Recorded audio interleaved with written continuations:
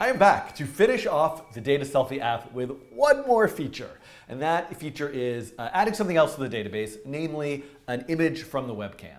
So this is the perfect opportunity, I'm very excited about this, to use the P5JS library in this project. So actually, it's kind of strange this particular course, this playlist of videos, isn't using P5JS because it's a thing I use in basically everything all over my channel. But I wanted to take this opportunity to take a little break from that and then piece it back in where it can make the biggest contribution. The P5JS library is created by Lauren McCarthy and is maintained by the Processing Foundation. The Processing Foundation is a nonprofit mission to promote software literacy within the visual arts and visual literacy within technology-related fields, and to make those fields accessible to diverse communities. So I'm going to use that library to open up a connection to the webcam, to display the webcam's image on a HTML5 JavaScript canvas, and then to take the data from that image and pass it to the database. So this is another feature that I'm going to add here in the client-side JavaScript. The client-side JavaScript is doing the geolocation, and it is now going to call the P5 function create video to create that video. That video is going to be viewed in the client's browser, but then when the submit button is, the data from that image will get sent to the server and stored into the database. There are a variety of ways that I can use the P5JS library. In fact, there's a whole P5JS online web editor for making P5JS sketches right there in the browser. But what I want to do here is integrate P5JS library into this project that I'm building that involves Node and a bunch of other pieces that you've been watching me do along the way. So the way that I'm going to do that is navigate over to the Getting Started page for P5JS. I'm going to look for this link called P5JS CDN, or Content Delivery Network. A content delivery network is a hosting service that will deliver you content. And the content that I want is the P5JS library. So I can click here, and then I can grab, you can see as of the time of this writing, the current version is 0.8.0. What I want to use is p5.min.js. When you see a JavaScript library, there's often what's known as a minified version and a non-minified version. So if I wanted to really peek in and read the source code myself, I would get the bigger P5JS file. But if I'm just using the library, it's going to be a smaller file size and make things kind of a little snappier. So let me go, and I can actually just go here under copy, and I can do copy script tag is what I want. And then if I come here into my HTML file, I can go into the header, and right above title, I'm just going to paste it in. That should give me the script tag for the P5JS library. Now, interestingly enough, you might have noticed on this page, there's a bunch of things listed. There's like P5 DOM, P5 sound, P5 DOM.min. Well, I already covered the minified thing, but the P5 library has several different components to it.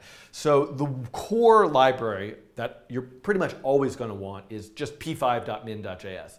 I also want to use the DOM library. That's where the functionality for using the webcam is. And if I wanted to integrate, there's other functionality in there too, but that's the functionality I'm looking for. If I wanted to have sound in my project, I could also look at the P5 sound library. And I'll link to numerous P5JS tutorials that I have on this channel in the video's description if you want to check those out. All right, so let me grab this, copy script tag, and there we go. Before I get started with P5, I just want to point out that I've added a little bit of code since the last video, something very simple, but just to make it a bit more usable. I added two links on the web page between this data entry page where I'm hitting submit and adding a latitude, longitude, and then the list page, which shows the things that are in the database. I also changed these to paragraph elements from divs so that there's a little line break in between each. So now I can go back and forth easily between these two pages and also see the entries from the database with a little bit of formatting. Plenty still to do for you, a creative person possibly watching these videos, thinking about how you want to design this yourself, but a few small improvements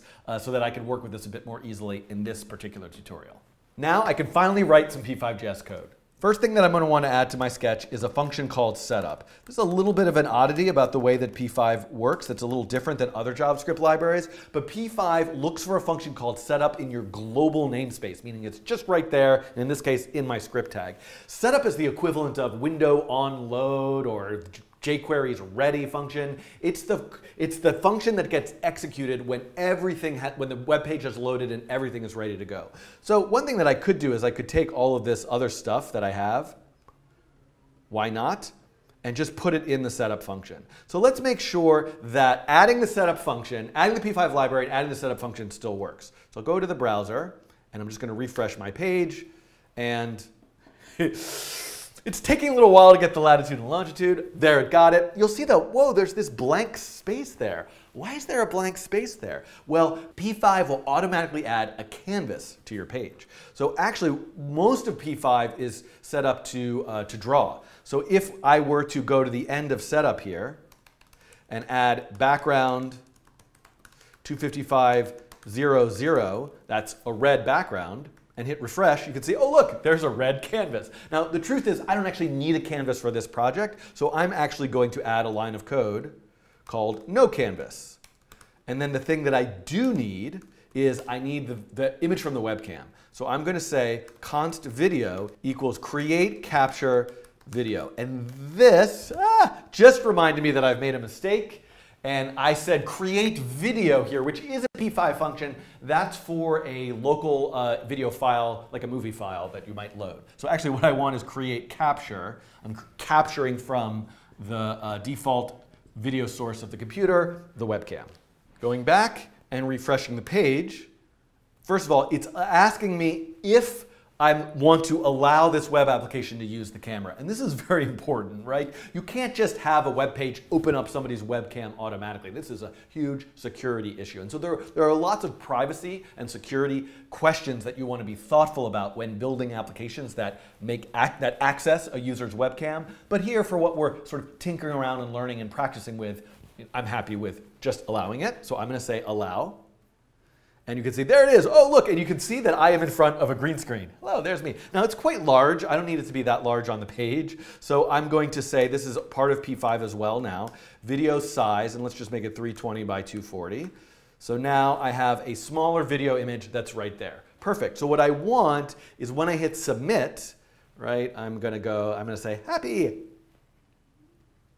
I want that image to also get sent to the server. How do I do that? I'm realizing that the code would probably flow a little nicer if I move this to the beginning of the setup function. Because ultimately what I want to do is right here, when the user presses the button, I'm grabbing the latitude, longitude, and mood and posting that to the server. So I want to add one more thing, which is the data for the image. Base64 encoding is a method to take some binary data, in this case the image, all the colors of the pixels of the image, and convert it to ASCII data, meaning a string of text. This isn't doing anything to compress the image, it's just repackaging the same data in a format that's incredibly convenient to pass around.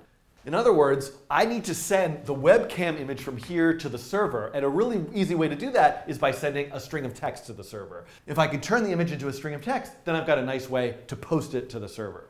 In JavaScript, the HTML canvas API includes a function called toDataURL, which takes a canvas, presumably with pixels of information in it, and converts that to the Base64 encoding of that image. In P5, the video element has a canvas associated with it. So I can say constant image equals video.canvas.toDataURL.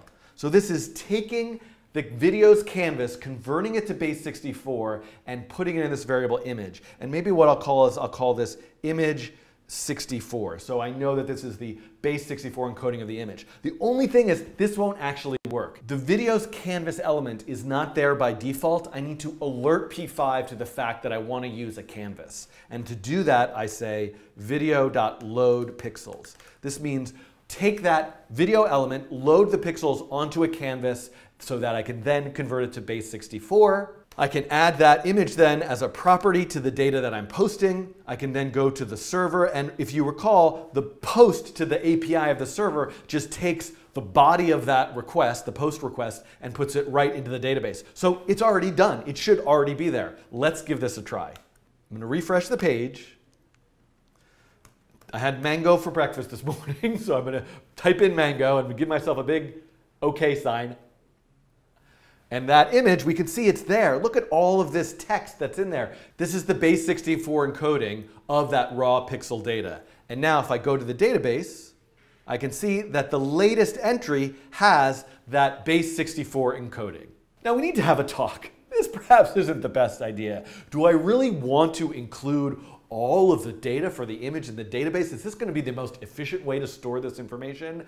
Almost definitely not. In fact, a more traditional strategy might be to save that image data to a file and then store the path to that file in the database itself. But in terms of this quick and dirty prototyping that I'm doing, this is a nice way to get started with this, and I'll leave that as an exercise to the viewer and something that I will include as supplemental code with this video, how to actually store this to a file on the server and then the path in the database itself. Only thing left for me to do now is to add the image to the page that lists all of the content from the database itself. Now, I'm consoling log what's in the database. You can see here, this is the most recent entry, and it includes the Base64 image right there as a property that it's reading from the database. So this is actually, I already have the template for doing this. I just can head on over to the HTML, the JavaScript code for creating all those DOM elements, and I can make another one. Like I can say image equals document.create element img for image. Then, unlike I'm not putting text content into that image. Instead, I want to put the Base64 encoded data itself, and I can do that with the source attribute. So I can say image.src equals image, and oh no, sorry, it equals, what is it? Item.image64.